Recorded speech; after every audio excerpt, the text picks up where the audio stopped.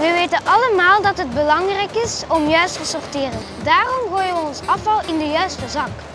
Maar wat gebeurt er als we alles fout sorteren? Dat zoek ik uit in het sorteercentrum.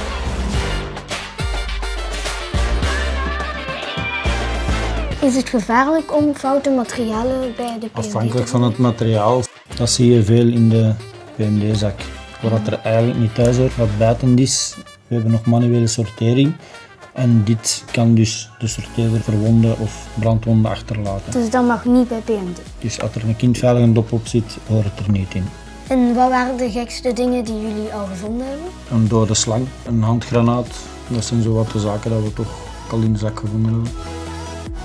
Juist sorteren is dus heel belangrijk. Anders raken sorteerders gewond. En dat willen we niet. Dag!